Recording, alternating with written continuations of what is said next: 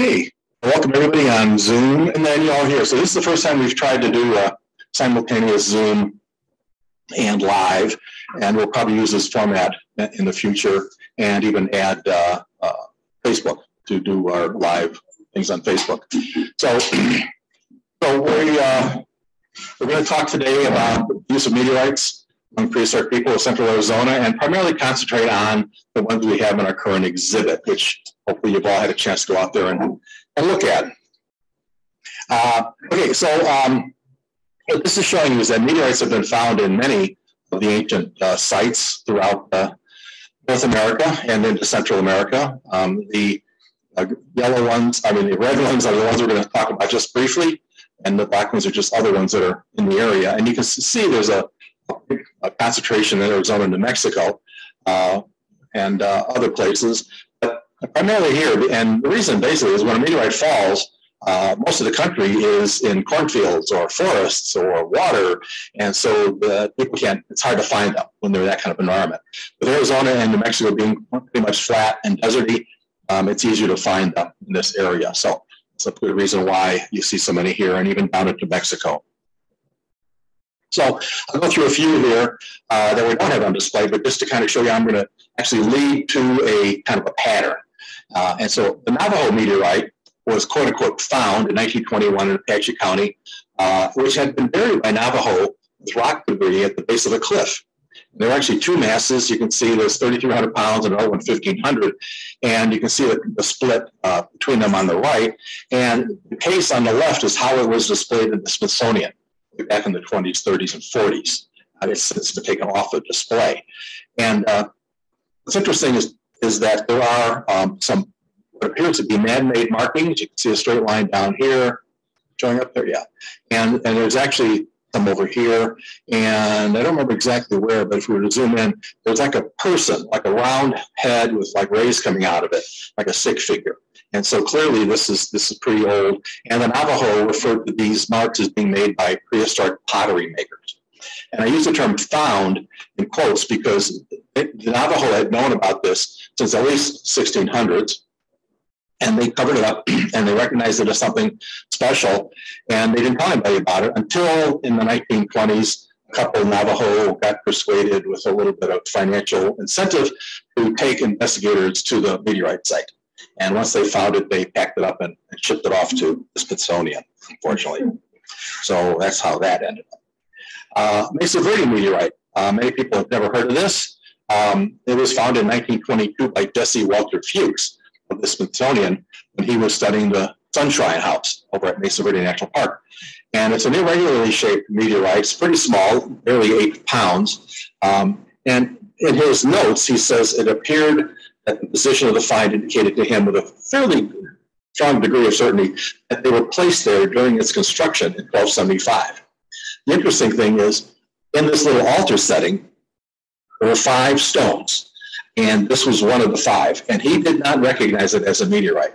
But when he sent all 5 of them back to the Smithsonian and they examined them, this one turned out to be a meteorite, and that's how it got its name, the Mesa Verde meteorite. So whether or not the inhabitants of Mesa Verde Sunshine House actually recognized it as a meteorite or just as a really cool rock along with the other ones, we certainly don't know. But it was in fact found at Mesa Verde. The Willamette meteorite, and I was instructed to not say Willamette, it's Willamette by people of that particular region. It was discovered in 1902. It weighs 15.5 tons. It's an iron meteorite, the largest ever found in the United States and the 6th largest in the world. It's 10 feet by 6 feet by 2¼ feet. It's actually at the National American Museum in New York, Natural History Museum in New York. And it's known as a sacred object by the Clackamas people who lived in the Willamette Valley before the arrival of the European settlers. And it is revered by them and their descendants.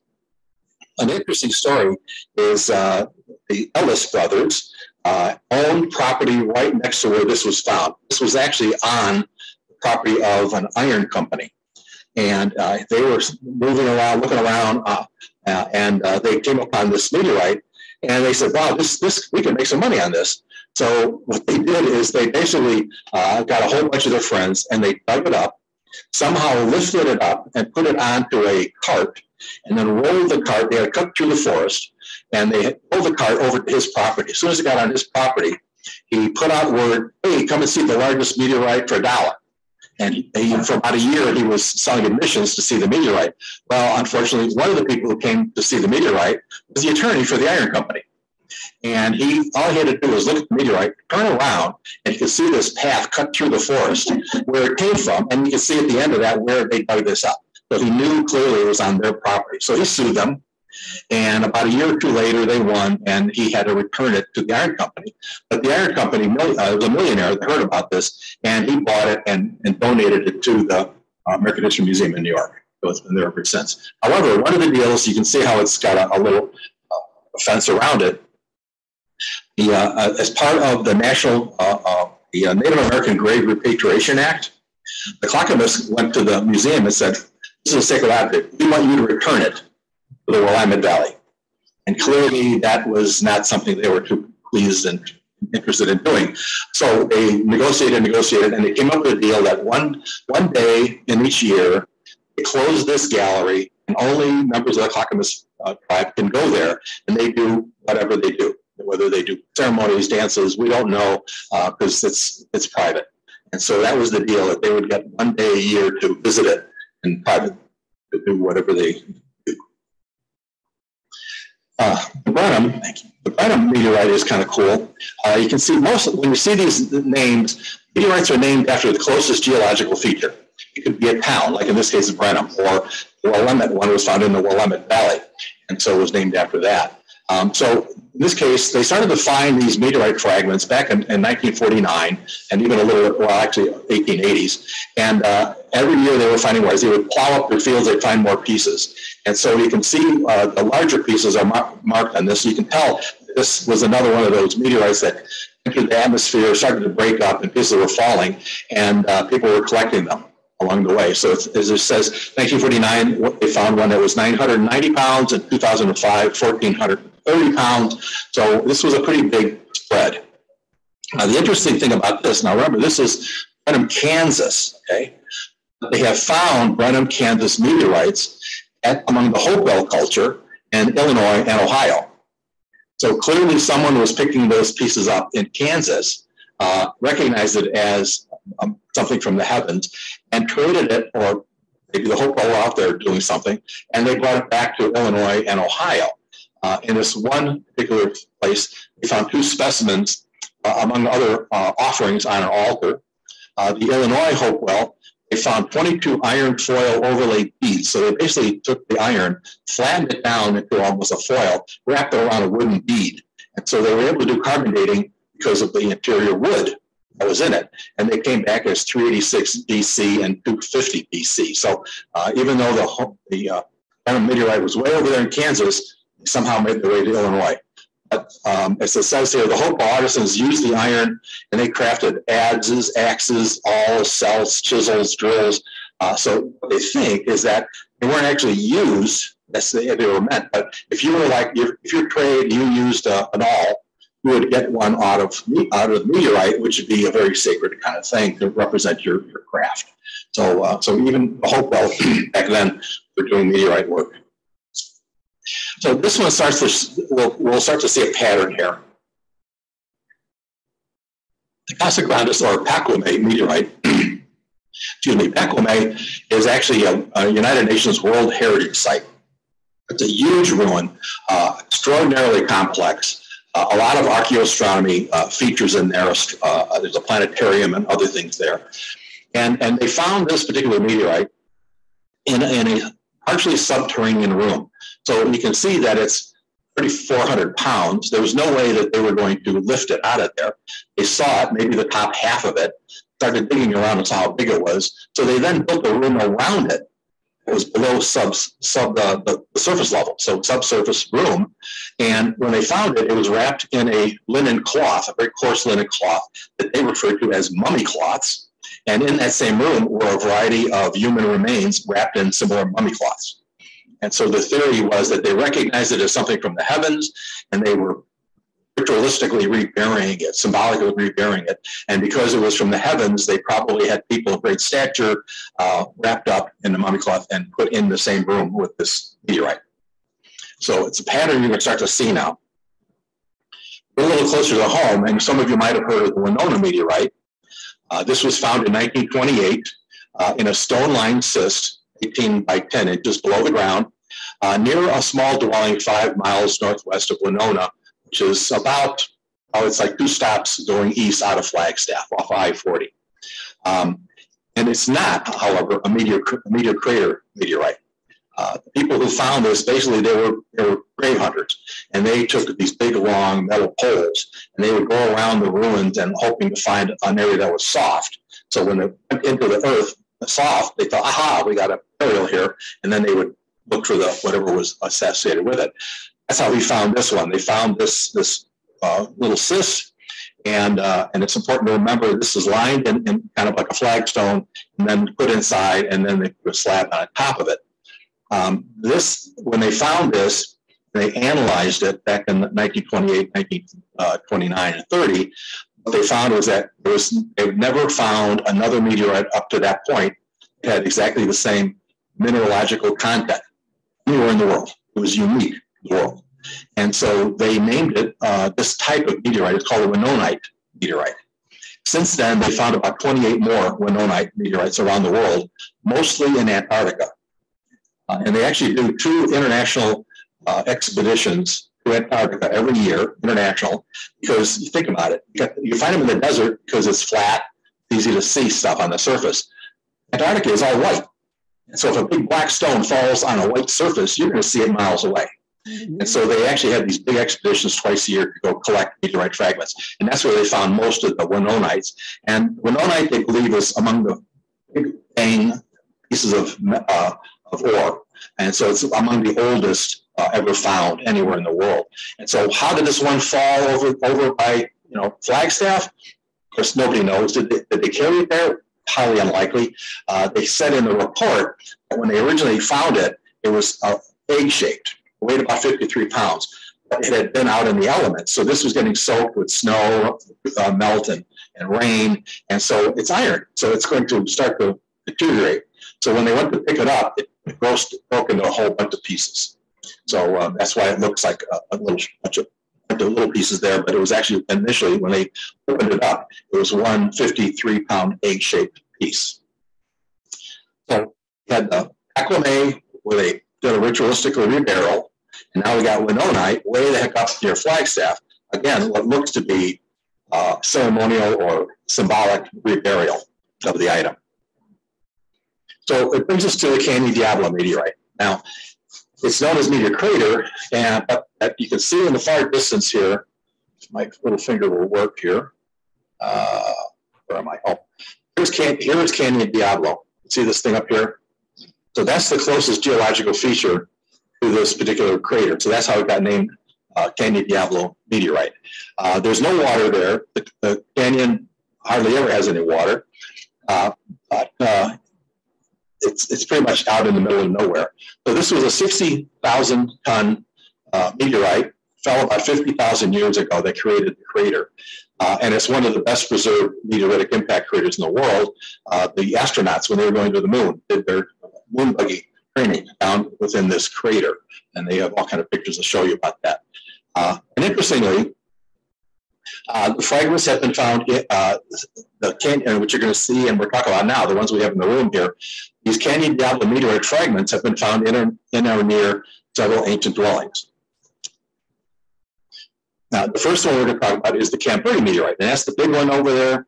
It's found in 1927 by an amateur collector of Indian relics. That's how he called himself. Rather than calling himself a pot hunter, he called himself an amateur collector of relics. Okay?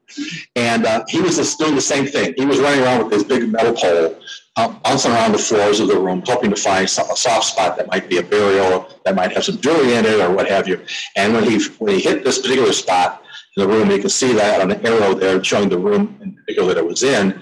There's a little plaza, you see, and that's the east side. So it's the only plaza on the east side where sunrise occurs. And it was in a room just opposite right on the corner. You can see a little entrance to the right. It was in that corner room, and it was buried in a stone-lined cyst, wrapped in a turkey feather blanket with a slab put on top of it, very similar to Winona. Almost exactly the same, except it had the turkey feather blanket wrapped around it. We had a lot of trouble finding this location. I don't know if I got it in the next slide or not. No. There was a lot of rumors as to where it was, because the description was 9 miles east of the Camp Verde post office in 1927. Well, what is 9 miles east of? It could be anywhere. And we thought it was the Winona, the Winchell Mesa ruin for a long time. But then we found a photograph of Harvey Nininger, who purchased this from the Indian relic hunter. And he said, I'm not going to buy it unless you take me to where you found it.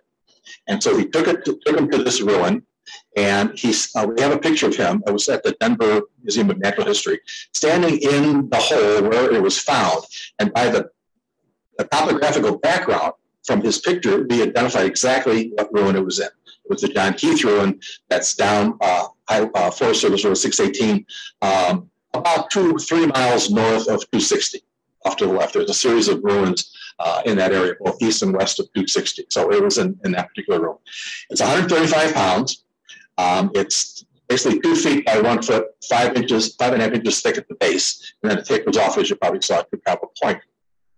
And again, it confirmed that it was from Meteor Crater. It was actually from the Canyon Diablo meteorite that created Meteor Crater that was 53 miles, air miles, or as the crow flies, from Meteor Crater.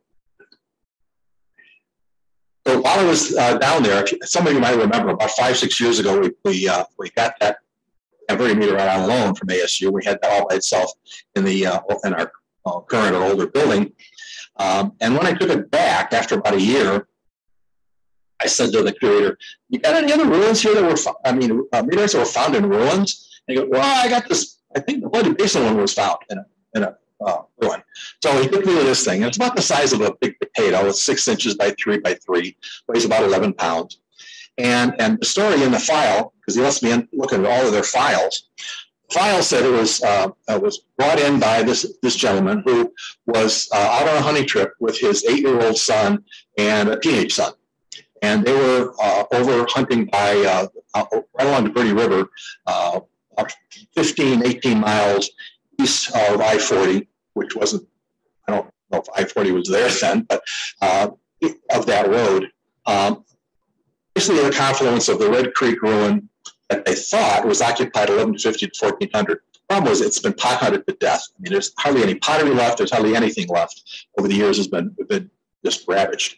But they kind of estimated it. They knew it burned down, and they thought, well, it's roughly around 1400. Well, how do you prove that, an 8-year-old found it, brought it back to the camp to dad, and said, "Hey, look what I found," And a couple years later, they took it down to ASU, and they confirmed that it was, in fact, a meteorite, and, in fact, it was from the Canyon Diablo meteorite crater. And it's 78 miles as the crow flies south of the crater. So we're getting farther away from the crater itself. So we have 2 problems here. Well, the main problem was, how do you believe an 8-year-old that he really found it in the ruin? How do you prove that it was in the ruin? Well, he's still alive. I called him up. He's in his late 70s, and he remembered very well going in. He said, "Oh, I was bored in the camp. I decided to play. The fort was right there. I played Cowboys and Indians, running around through the ruins there." And he found it and brought it back to the camp. So, okay, I guess you can believe him, but how do you really prove it? So, however, when we were looking close at it, on the left, that's a close-up. What I have circled there, it looked to me when I was there like charcoal. Kind of even see like the tree rings, the lines across it. And there were 5 or 6 of these in different crevices. So we put it under that microscope that you see on the right.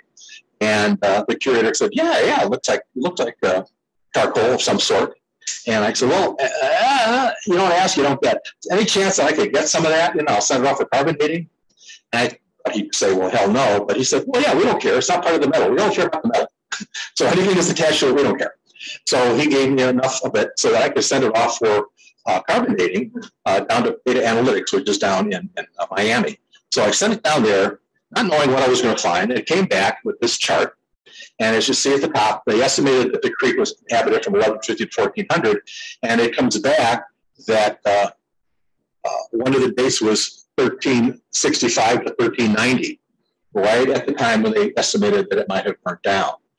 So the carbon actually did two things. Number one, it proved that it was in fact in the ruin because it had this 600, 700-year-old wood embedded in it. And secondly, it helped to solidify to the Tonto National Forest archaeologists the date of the burn, of its destruction by fire. So the carbon dating of that in there was pretty significant for a couple of reasons. So ASU has bugging me to write an article because he says, as far as we know, no one has ever done any carbon dating on anything attached to a meteorite before. And he says, so you've done it. You might find everybody running back to the meteorites to see if there's anything attached to it that they overlooked and might want to start doing some work. So we're putting that article together and we'll see if we can get it out. So it was kind of cool. So we got the Camp Verde meteorite clearly within the ruin. And now we got the Bloody Basin clearly within a ruin. So what else do we have? Well, the one you have out there is another is Fossil Springs meteorite, and it was found. It's 10.5 pounds, found in 1945 by this guy whose job was to every day walk up and down the flume that provides the water to the power plant down there, the Pine Tiles water plant, power plant, to make sure there's no barriers or any obstruction of the water flow to the plant. And so he found this meteorite. He wasn't positive. He thought it was a rock, but it was pretty heavy, so he thought maybe it was an iron meteorite. And he called Linger, who had at the time this museum up at Peter Crater, and he again bought it, and they studied it and confirmed that it in fact was from Peter Crater, Canyon Devil meteorite. And you can see a little map there where he put a little red X, Fossil Springs, where he said he thinks he found it. So it was down at the bottom. If you know anything about Fossil Creek, the top of it is just lined with ruins on both sides. So was it in or it fell down? We'll never prove it. But it was very, very close to a ruin. If you see there in the picture is what you see outside. I was shocked, frankly, when I asked if I could get this, that they actually let me have it, because it's not that it's an iron meteorite or that it's from your crater. That's not a big deal. You see the positive and negative little tape marks on it. H.H. Nenninger, who again bought this, he bought the Camp Verde meteorite, and he didn't buy the educational one, but he is considered the father of modern meteoritics, the study of meteorites. He was the first to write a whole bunch of books, and he's published over 166 papers, or 76 papers, 4 books. Passed away at 99, the day after Halley's Comet came through. He said, I want to see Halley's Comet. He was 99 years old, Halley's Comet came, and he died the next day, which is kind of cool. But he's got like 140 something discoveries that he's credited with. And one of which is it's iron, it's magnetic, and magnets have positive and negatively charged areas. So what he figured out was if you move a very sensitive compass across the surface of a meteorite, an iron meteorite, you're going to find positively charged and negatively charged areas within that same rock. Today, when you, and he was the first to discover that. Today, they have a tool or a machine that can look at it, and the positive areas will turn up blue and the negatives will turn up red. So you can see that online. That's what they currently do. But he was the one that first discovered that. So I was shocked. So he says, well, you be careful with it. He says, just don't knock any of the tape off or I'll knock you off. So, but we've gotten a very good relationship over the years. So, I told him we'd be very, very careful with it. So this was just kind of cool. Another one that's nearby is from the Meteorite Crater area. And the last one on display is this tiny little one. This was found by two hikers. They were up in the Red Man Mesa, right along Fossil Springs, Fossil Creek, and on the Tonto National Forest near the town of Strawberry. So that's why they gave it the name the Strawberry Meteorite. There's actually another one called Strawberry Meteorite. So this is like Strawberry 2 in the catalog, international catalog. But this woman found it. We went to her house to look at it and take pictures of it. And it's very small, 2 1/4 by 2 by 1, weighs less than half a pound. And when you look at it there, you can see right about in the middle, kind of a depressed little area. And the part at the top was kind of little, again, a little curvature at the top. Right here, you have the little curvature here. If you put the web of your thumb there, and you put your thumb right here, it fits perfectly in your hand. And this edge is shiny.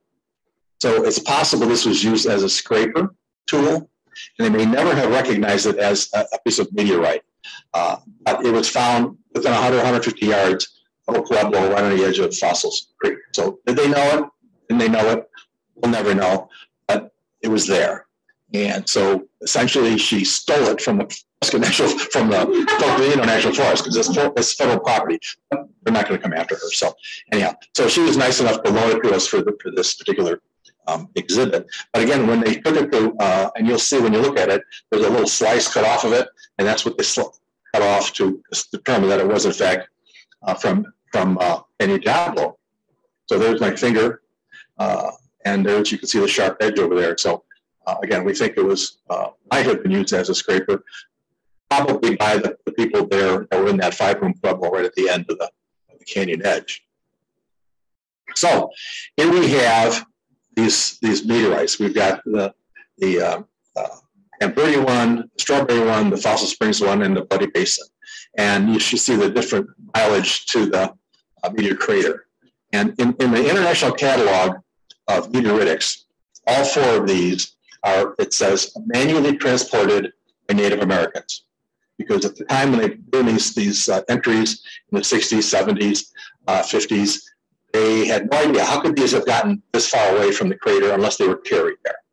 And so they were all, that's how the International Catalog reports them as, which has then become, from an archaeology perspective, they use the term manuports, manually transported to their final destination. So the big question to me was, were these collected at Meteor Crater? And were they traded from Meteor Crater? And so looking at, this is the 1895 U.S. Geological Survey map of the first study of Meteor Crater. You can see obviously the different topographical layers there. And they show, I saw circled in red, they show 4 ruins that were clearly visible to them in 1895 when they visited the site. And in the descriptions, they said there were single-room structures and a centralized fire pit. They were made of local stone, very crude masonry. There was a ventilation break in the walls. It appeared that they entered through the roof, and it was built prior to 1300 based on the pottery church that were in the area there. So I'm looking at this, and my wife and I went up to Meteor Crater. We pretended we were tourists, and we took the tour. And when we got to the end, they said, "Any questions?" And I said, "Yeah, do you guys ever go down to the ruins?" "There's no ruins here. There's no ruins here at all." And I got really defensive about it. Now, whether he was told not to say there aren't any ruins, or he really didn't know that there were ruins, but anyhow, he was and he was Navajo, and so he was kind of, almost nasty. So I went back to my car. I brought this map out, and I said, "By the way, you said no ruins. There were 4 ruins in 1895. They knew nothing about it," he claimed. And there was another guide there, and she, again, didn't know anything about it. But he said, "Let's ask," I forget his name, Fred or Joe or whatever. It's been around there for like forever. And sure enough, he knew there were ruins there, but they were told not to say anything. So, again, fortunately, I got a little friendly with the staff there, professional staff, and I said, "Can I get a permit to go look at those ruins? I'd like to see if there was any evidence that they were collecting fragments. There should be, if they were collecting fragments for trade, there should be a little pile of them somewhere, near these ruins." And so he said, "Well, as long as you're accompanied." So they had a retiree who said, "Yeah, I'd love to go back there." So we went out there and looked at them all. The 3 on the bottom, the 2 close together, were destroyed by a later silica mine. That they were mining silica there. And you've probably heard of Comet Cleanser. The old Comet Cleanser. Comet Cleanser was named because it used silica, abrasive silica from Meteor Crater. And so they named it Comet. But they found after a couple of years it was so abrasive, it was ripping the hell out of everything they used it on. So they stopped using the silica there and went to something else, but they kept the name Comet Cleanser, because it came from a meteor crater. So those two, we pretty much show that it was destroyed. The one down below, it was basically just an outline of rock, and there was nothing really there. Since they were so close to the mines and everything, we figured, oh, those probably got 100 anyway, so we couldn't tell anything. But the one that got lined up in purple, it was still intact. And we found that and went over there. And this is what it looks like. It's pretty weird. This is big outcropping here. And you can see this little recessed area. It was like a bed space in here. And here's the rock that outlined the room. Went around like that. And so what was interesting is, again, we didn't find anything around it. No powder bits, no meteorite fragments at all there. But when you went around the back side, where's my finger? Come on. There we go. There. When you go around the backside around here, it's like a stairwell to the top.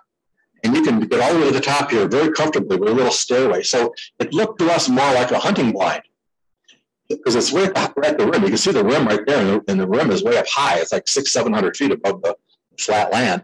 And so we think this might have not been really a dwelling, but more of a temporary hunting place and a hunting blind. When you're up there, you can see for miles and miles. If there's a herd of antelope or something out there, you're going to see it like in 2 seconds.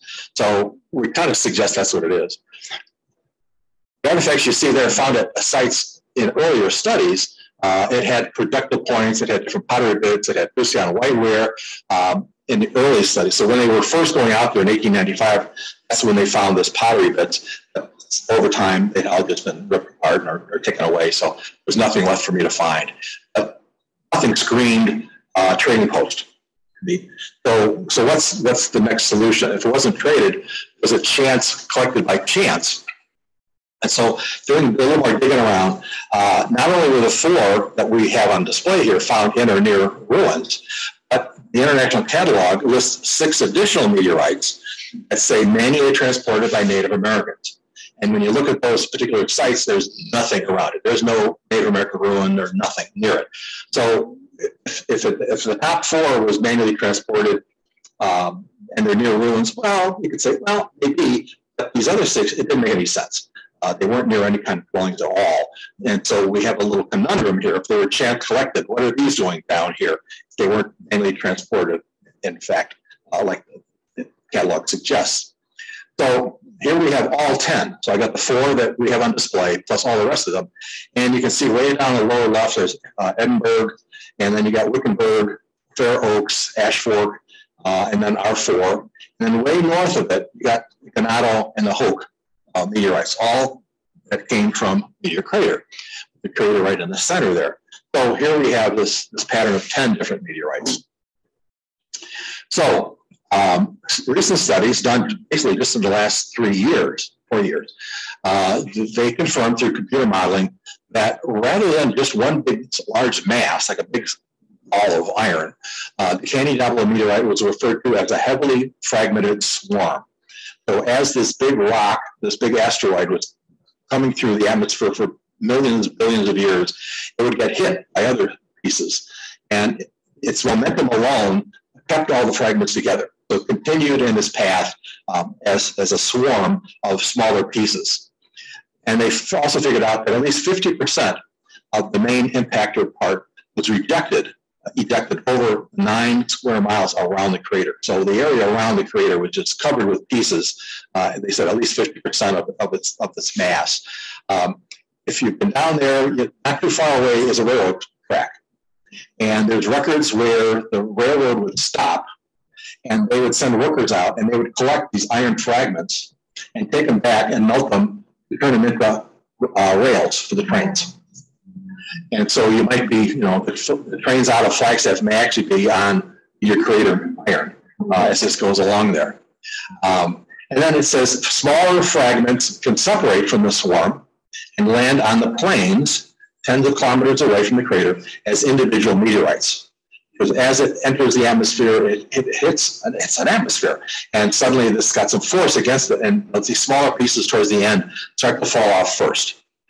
And then when they studied it, the highest concentration of impact of the fragments occurred to the northeast, suggesting that the direction was from the southwest.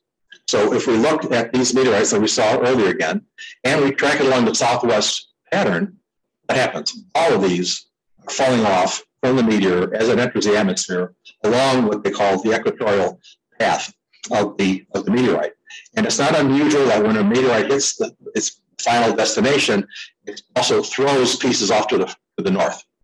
And so the Hope and Granada were probably thrown off to the north. Now that line is just perfect southwest. It could have been, a couple degrees either way. That would really make a difference as to where it was. But you get the sense, at least from this, that coming from the southwest, all of these are along that particular path. So the conclusion that I reached is the Camp Verde meteorite was buried in a ceremonial style similar to Winona and Tacoma.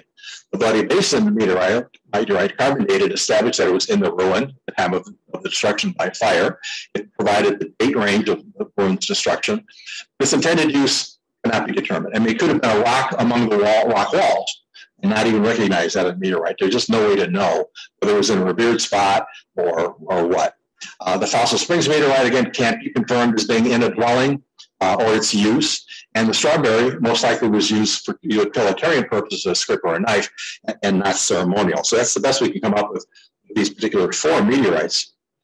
So, but all 10 of them, when you look at it as a group, there were detachments from the main mass during the atmospheric passage. The aerodynamic deflection allowed fragments enter new trajectories that allowed them to slow down and actually impact the region outside of the main crater. The material removed from the main mass would be expected to have originated along what you call the equatorial band. So if the meteorite is going in a southwest pattern, all the pieces that were falling off would expect to be in that same southwest equatorial band as it motions through the atmosphere. And so the 4 meteorites found in or near the ruins were most likely a result of chance collecting rather than being manually transported from the crater. So we've put that together in an article. ASU has reviewed it. ASU says, go for it. So we're going to be looking for a publication place that's on this particular meteorite. And basically, he says, well, you're going to raise some eyebrows because you're questioning this international catalog of meteoritics that says it was manually transported, and you're saying, nah, for any of those. So, but he says it's important to put that out. And he's particularly interested in the carbon dating material of the one meteorite, since he says it's never been done. He's never found an article that anybody did any kind of dating or testing of material attached to a meteorite before. So it's been a fun project, and we're really lucky that they have loaned us these, and Debbie loaning us the small strawberry one. We've been working also with Meteor Crater, and they are producing, he says, a 10-foot big mural of Meteor Crater from the air that will go against that big black wall or gray wall as you walk in. So we'll have this humongous aerial view of the crater as you walk into that room there. So he was all excited. So he hasn't given me a date, so I'm going to start plugging him tomorrow. So that. Oh, and then interestingly too, we've been open a couple of weekends, and people would ask, well, these are iron meteorites. Aren't there other types? Well, yeah, there are other types. There's what's called a stony meteorite, which iron meteorites about 95% iron, nickel, and other materials like that.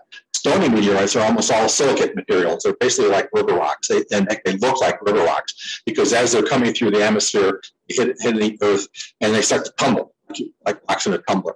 And so by the time it lands on the earth, it's kind of smooth, and it looks kind of like a river cobble, basically. So 95% of the meteorites that are found in collections are iron meteorites because they react to magnets. They're easier to see. They're a little different.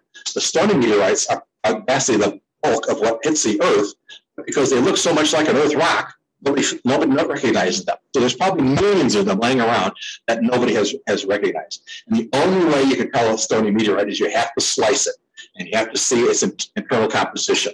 It's got little white dots in it. You'll see it's called chondrites, but that's how you tell the difference. And then there's a stony iron meteorite, which is about 50-50 stone and iron. So they sometimes, depending on the percentage, might react to magnets. They might not react to magnets. So since that was asked a lot, I went back down to ASU and I said, hey, we got the Cottonwood meteorite. It was found actually closer to Clarkdale than Cottonwood, but Cottonwood was bigger at the time.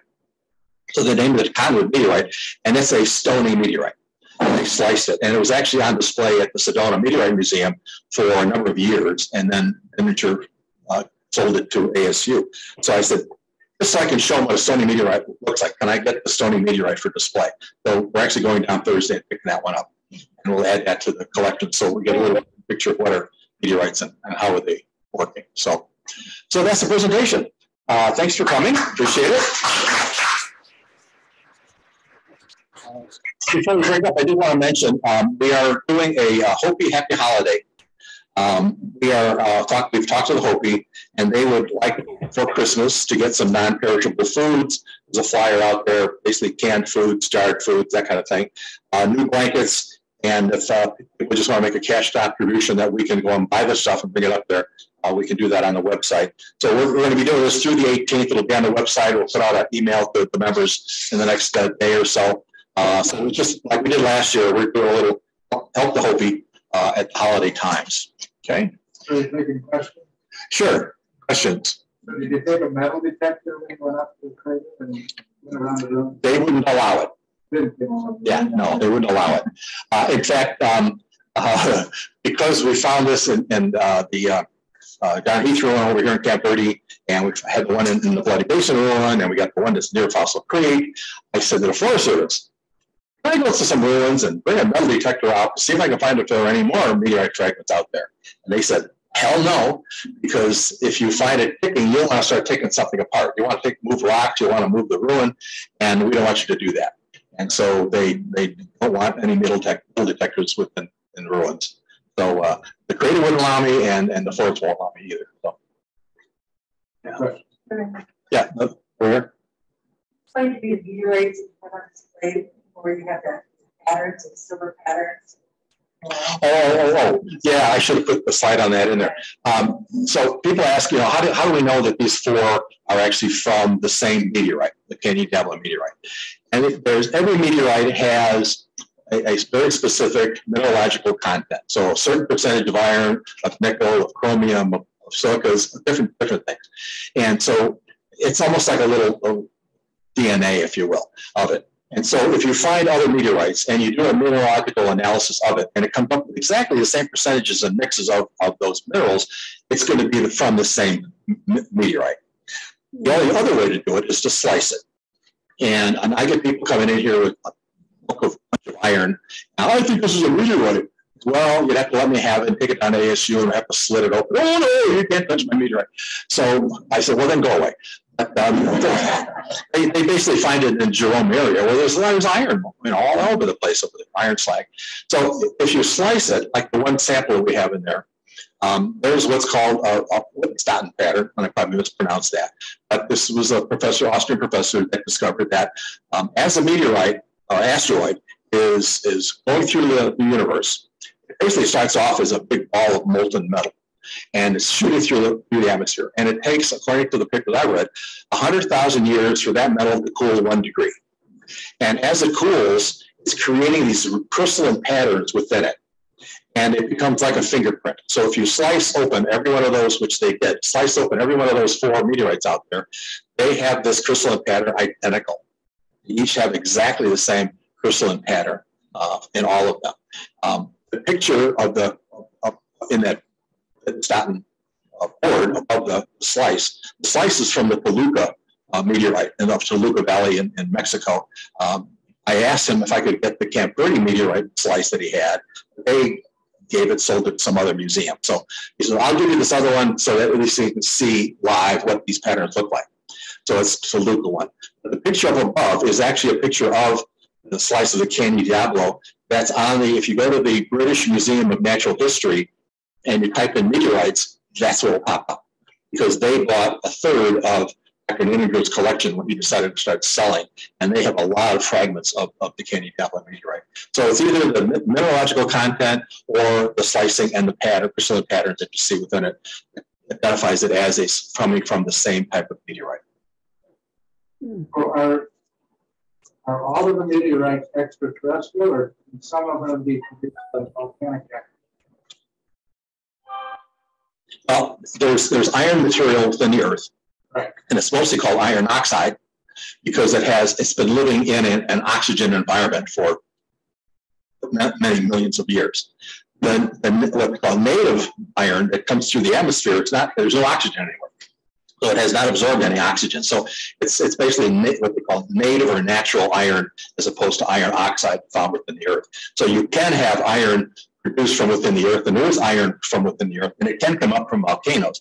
But the way you tell the difference is the degree of iron, and usually there's no nickel in the American or in the world Earth's iron that comes out. There's almost no nickel, and that's one of the big determining factors.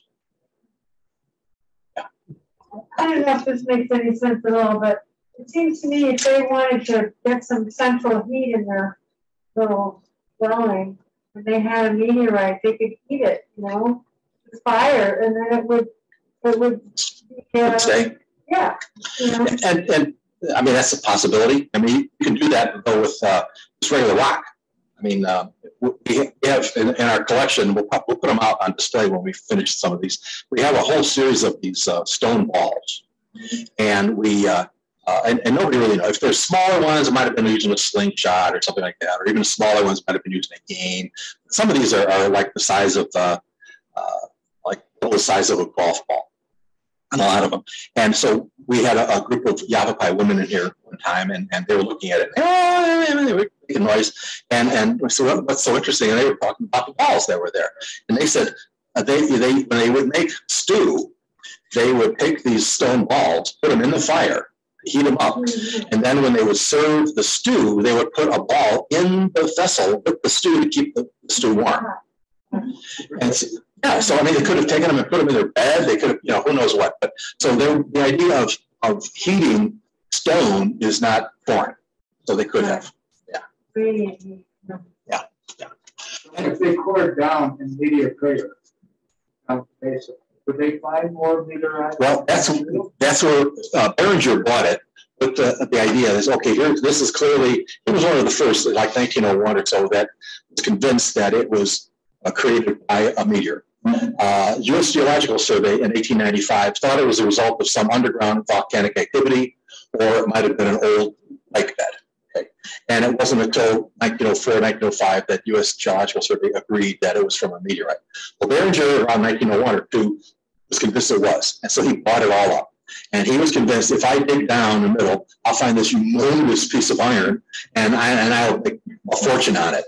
And if you go to the crater now and you look down to the bottom, you'll see remnants of this mining operation, the drilling operation.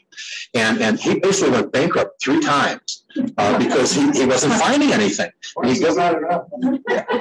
I mean, he'd find more investors. He was a good, you know, he wrote scientific articles. It was published in different journals. So, you know, oh, this guy must know what he's talking about. And so he was able to constantly raise money. And then it just, at one point, they said, that's it. There's nothing in there. And so what they finally figured out is it was, people look at this and they say, oh, it hit in the middle and it blew all this stuff out. No. What they finally figured out is as it was entering the atmosphere, when it got to a certain level above the Earth, it created a concussion explosion in the atmosphere. And the concussion is what threw the Earth out like that. That's why there's no big pieces in the middle. And at that concussion, that's when it threw out stuff over. When you look at it, like the one picture, probably see if I can find this one quickly, the USGS one. Actually, there's a huge debris field of meteorite fragments up here. And so that's why they thought it came from the southwest and exploded here, and debris, a big field here, and then it shot those, you know, Hook and Granado farther north. So there was nothing in the middle. You know, they didn't find anything in the middle because it was thrown out all over the place. They find little fragments, but then again, as I said, the railroads would go by and pick up off the ground and melt them down. But no, he never found anything in the middle. Like I said, he went bankrupt 3 times. But then he kept it, and then his manager, because he was really into the meteorites, he kept going out there and collecting stuff. And I've actually seen letters from Behringer to Behringer saying, "Get the hell off my property! Stop collecting my stuff." You know, because he was getting really pissed off because he's writing articles about it and writes a book about it, and they're not getting any revenue from any of the stuff that he's writing about. And so he became a persona non grata, you know, in Meteor Crater area. So it's interesting. There's also a professor from University of New Mexico who thought he was the father of meteoritics, and so they were back and forth, and critical of each other. So it's an interesting little piles of letters down at ASU. What happened to the bulk of it? The bulk of it just, it exploded, and the bulk of it just, Vaporized. some of it vaporized or turned into dust. You know, Okay. like when I give these talks to archaeology clubs a lot, and I say, well, you realize you see all these shooting stars that come in here, and they kind of like in the air, and they don't always hit the ground. When they in the air, it's matter. It doesn't bend; it just turns into dust, and it falls on the earth. And they estimate about 100,000 tons of meteoritic dust falls on the earth every year. A lot of it on the water, or in forests or whatever. But I tell these guys, if you're out in the forest out here hiking and you got a pole, put a little magnet at the bottom of your pole, tape it to the bottom of your pole, and by the time you get back, I'll bet you any money there'll be little fragments of here attached to it. It's probably meteoritic dust attached to it. And I've got people who come back to me later. I've got these little test tubes full of these little there's iron fragments that I collected in my hiking because it's everywhere. So it did vaporize some of it. Some of the bigger pieces, 50% of it, as it said, was ejected over a 9-mile area around it. Another certain percentage, high percentage, ended up on the north east end of it, and then some of it was vaporized. So, yeah, it's an interesting story about this guy that had all this money and raised all this money to go after something that just wasn't there. No, yeah. So, but his family still owns it. It's the Behringer Foundation that I'm talking to, and they still own it. And they got a lot of money when the astronauts wanted to do their testing down there, and so it gets a lot of publicity from that as well. The fee to go there now is something like $35, $40 to get in there. It's pretty pricey. Yeah. So that guy's failed attempts to mine iron out of there that led to this theory that it wasn't a solid impact that made these craters, that it was a concussion? It's partly that helped to confirm that theory. They've done all kind of computer modeling of the fragments that are all over the place to show that it had to be a swarm rather than a solid piece. So if they had found this humongous, 50,000 ton piece, they would say, well, that was the core of it and everything else. Well, they haven't found any big pieces like that. So the biggest piece that they have, like at ASU, is maybe half the size of those tables outside. They're not that big. So maybe like 4 by 4 by 2 or something like that. It's the biggest piece that I've ever seen that they have. So it just broke up. And swarm meteorites are not unusual. So as I was studying this, when they came up and said, "Oh, we think this was a fragmented swarm meteorite. What the hell is that?" And so I started looking more and more, and there's quite a few around the world that they have determined it was a swarm meteorite. But there's probably some that haven't been discovered yet around here, right? Fragments? Oh, yeah. If you follow this southwest pattern, you're going to probably find more. But again, you remember this was 50,000 years ago, and it's iron. And so it's going to rust. It's going to start to degrade. So if it get hit by the rain and all kind of stuff. So you might not be able to see it as much. But hey, the fossils, those are pretty good chunks of iron. Yeah. So there might still be some more out there. Yeah. No question about it. Yeah. Just don't do it out of forest because they'll jump all over you. So yeah, your house and save it. So, any other questions? Thank you. Okay. Well, thanks for coming out. Appreciate it. Thank you that are watching out there. Have a good night.